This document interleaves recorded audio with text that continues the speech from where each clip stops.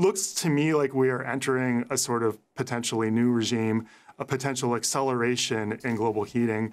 The climate scientist community does not have a very good understanding on why things are going so off the charts over the last year or so. It's deeply disturbing to me. The fossil fuel industry is the cause, make no mistake.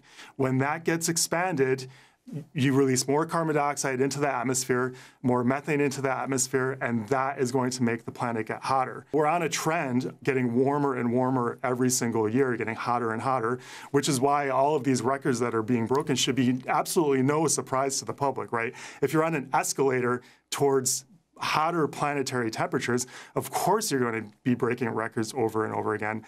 And again, I want to reiterate, the cause is the fossil fuel industry. The only way out of this heat nightmare is to end the fossil fuel industry.